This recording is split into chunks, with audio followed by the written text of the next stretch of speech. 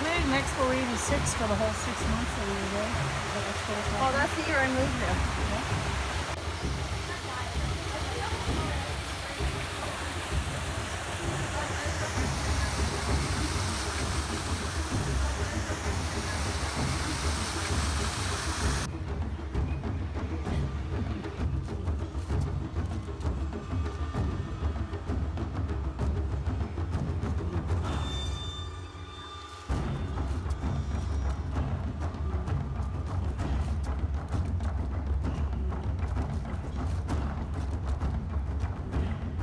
So they could chop them.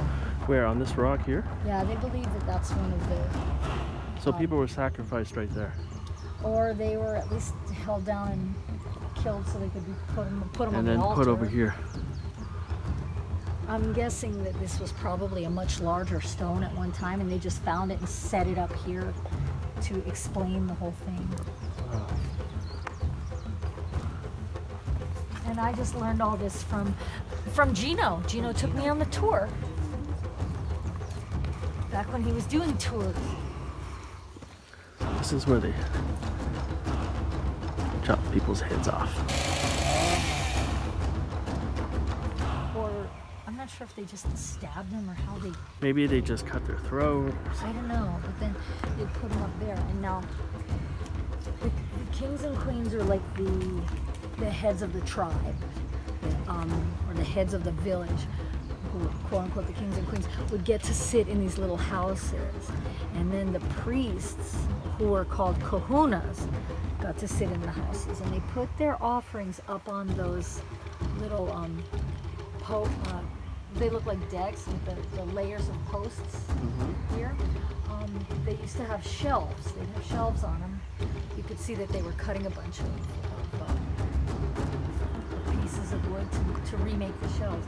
And the higher up you were in the town, the hierarchy of your village, like if you were the kings and queens, you got to put your stuff on the top, because they believed the higher to the heavens your offerings were, the easier the gods would find them. So of course the most important people got to put their offerings higher up. And then the village people would witness all the stuff, but they had to stay on the lower levels. This is kind of like, what do you call it? The stadium seating. Yes, the cheap seats. The cheap seats.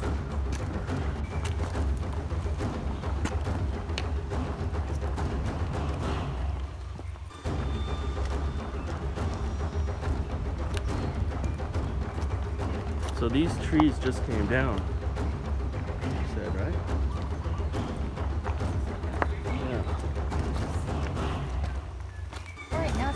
Go beyond this point, but the signs are all over there.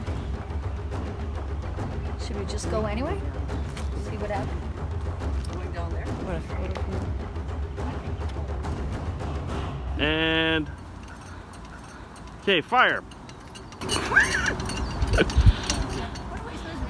You just let them get away. Come on, fire again.